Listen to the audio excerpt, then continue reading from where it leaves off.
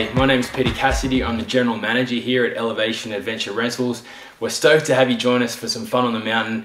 We've prepared this short video just to get you familiar with what you'll be doing on the day, unloading the trailer at the snow park, reloading the trailer at the end of the day, and also a few tips about how to get unstuck if you find yourself in a little bit of trouble on a powder day, which is what we all wish for. Beyond this video, when you arrive, we'll give you a full safety briefing, but take a few minutes to watch this, get yourself familiar and comfortable with what you'll be doing on the day. Can't wait to see you soon. Once you've parked in a safe spot, remove the locking pin from the front ramps.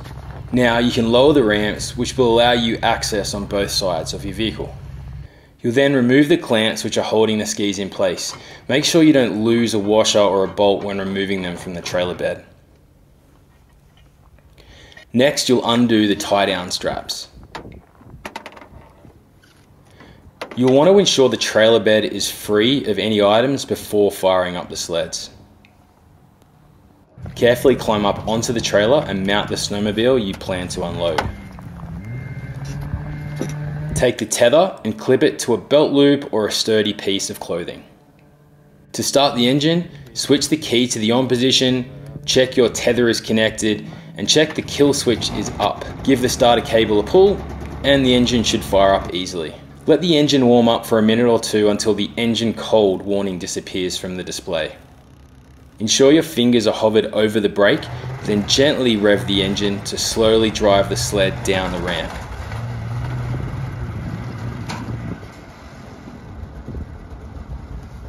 You'll notice here that you'll need to turn the skis slightly to follow the ramp angle.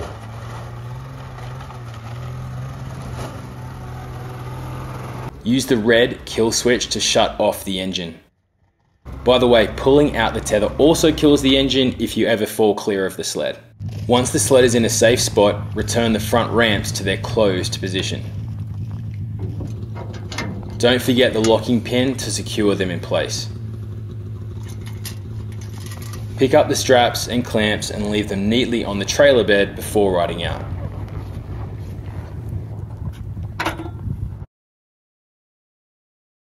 If you find yourself stuck and the track is spinning out, kill the sled and try not to keep digging yourself deeper.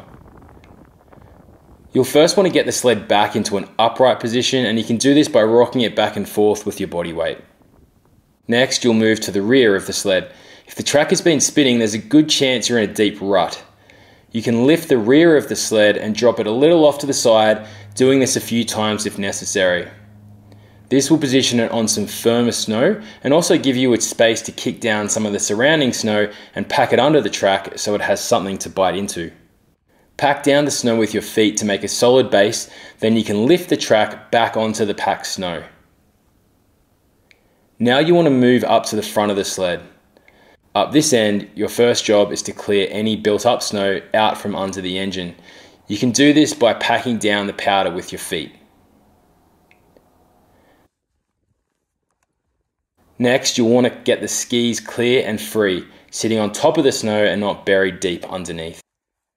You can do this by grabbing and lifting each ski, setting them back down on top of the snow. By now, your track should have a firm base, your engine should be clear, and your skis are on top of the snow. Get back up on the sled, give it a few rocks until it's standing tall and upright, reattach your tether, check your kill switches up, then fire up the sled. From here, give the throttle some firm pumps. You'll need some speed to pop out quickly. Inching out slowly will only dig you back in again. Keep your finger over the brake, but keep the throttle on while you clear the deep stuff and get back onto the trail. Easy. Make sure the sleds are parked in a safe position and away from any traffic, then remove the straps and clamps and anything else from the trailer bed. Unlatch the locking attachment, which keeps the rear ramp in place, then slide out the ramp. This is an easier task with two people, but it can be done solo in a pinch. Spin the ramp around, then lower the hooks into position at the rear of the trailer. Make sure to slide it to the edge so the white tracks are aligned. Take some time to ensure the sled is lined up perfectly parallel to the ramp, reversing and adjusting if necessary. Once you're lined up, keep your fingers over the brake and give just enough throttle to propel you up the ramp. As soon as you're up, brake firmly. The skis should almost be touching the front ramp. Kill the engine, remove your tether, and replace it securely around the handlebars. Put the ski clamps in place and in line with the screw mechanism. Tighten firmly, checking the skis are secure. Once both sleds are in place, remove the rear ramp, lower to the ground, and spin so the hooks are at the tail end of the trailer. Pick up the ramp and guide it into its storage tracks. You want to make sure to release the locking attachment so the ramp is held in place. Then test this by pulling back the ramp to ensure it's held there securely. Thread the tie-down strap through the rear of the snowmobile trains. This is going to keep the sleds locked firmly in place and prevent them sliding from side to side. Thread the strap through the ratchet mechanism, making sure to prevent twists and tangles. Ratchet the strap down firmly, then make sure the remaining strap doesn't get caught anywhere by tying a loose knot. And that's it. Too easy. Once you've loaded the trailer, you can head back to a gas station and fill those sleds up with 92 premium unleaded, and then you can head back to the shop and drop them off. Well, we're looking forward to meeting you in person. You're going to have an epic time on the mountain. Thanks very much.